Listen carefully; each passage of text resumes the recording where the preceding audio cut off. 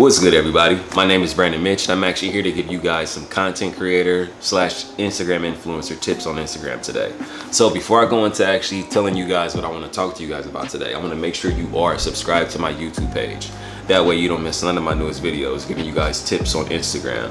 So today I'm going to be talking about staying in your own lane and the importance of staying in your own lane. Now, I got a couple of notes here I want to double check before I go into everything. But the first thing I'm going to tell you guys when I say stay in your own lane, you should be focusing on your skills, things that make you different. Highlight these things, and these can be, things that you may think that aren't important, but there are things that are important to you, but you don't feel like it's something that you could share. I feel like you should use those skills, especially if it's something that is different from everybody else in your niche that doesn't necessarily do this or able to do this. I feel like you should find a way to highlight that and use that. Now, I'm gonna take myself for an example, and I'm gonna give you a really good example of this. So I run a men's lifestyle page, and I talk about, I show off my my sense of fashion. There are a ton of Instagram pages, there are a ton of men's lifestyle fashion pages out there. There are a ton of people doing the same thing. All different types of clothes, but they're all pretty much the same thing. So it's like, what could I do in that space or in that niche to stand out from everybody else? And this is something I really had to think about. And when you're in this spot, you want to think about things that are natural to you. These are things that you would do, just naturally. You wouldn't think twice about it. Even if you weren't trying to get paid to do it, you would still do it. And the thing for me was skincare. I've really been into skincare since high school. It was something my grandmother told me to always take care of my skin, and it's just something that stuck with me. So I've always done facials, masks, since high school, peel mask. Like, I've been doing that. So I knew this was something that I was able to do, and I knew there wasn't anybody really in the space of the niche I'm in really talking about this with a focus on this that even looked like me. So for me, it was a very educated and a very strong decision to go this route, because I felt like it would be very beneficial. Like I said, there was nobody really doing this, and I landed this skincare campaign during the middle of a pandemic, which is is dope. And for me, it was like, for the fact that they found me and asked me to do the campaign, it was like, I felt like it was really dope, and it was really a testament of me believing in myself and believing that this skill, something that majority of the people, if they had this skill, they probably wouldn't talk about. I decided to take a chance and use that, and I was actually able to book this skincare campaign.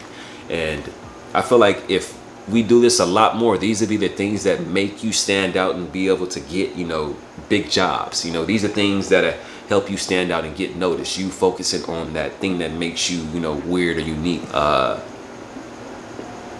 I really feel like this is very key in this space. Like I said, it's very saturated. You have a lot of people talking about the same thing. So use a thing that you would do normally. Find a way to make it work for you in your niche.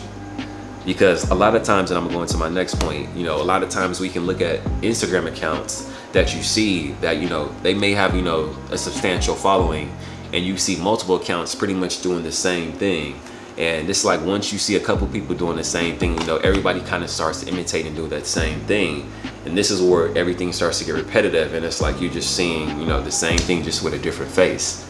So if you can find a way to use something that's not really being used to your benefit, it can really help you stand out. So like, this brings me into my next point.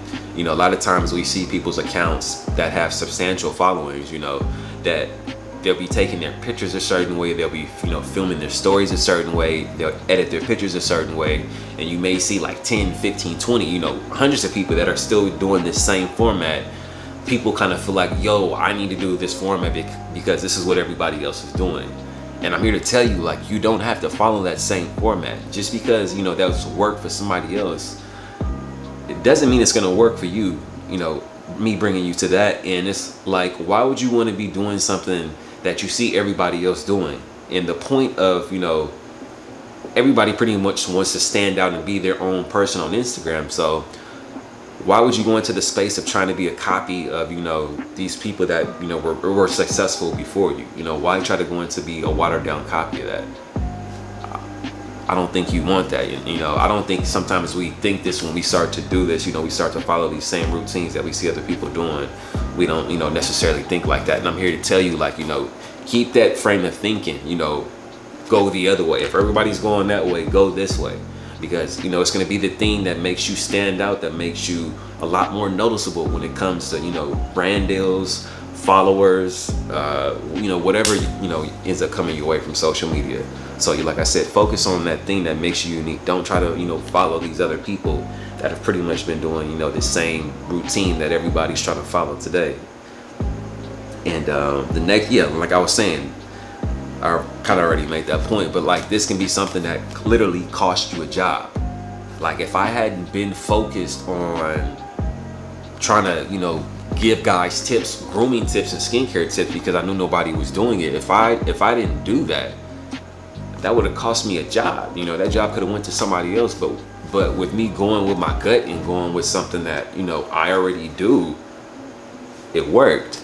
So stay in your own lane. If you guys are doing something, you guys, you know, maybe it's not going to where you don't feel like you're growing as fast as you want to right now, just make some tweaks here and there if there's tweaks that need to be made, but just stay in your own lane. Don't try to follow everybody else that you see doing the same thing. You know, try to go the other way, because you want to stand out.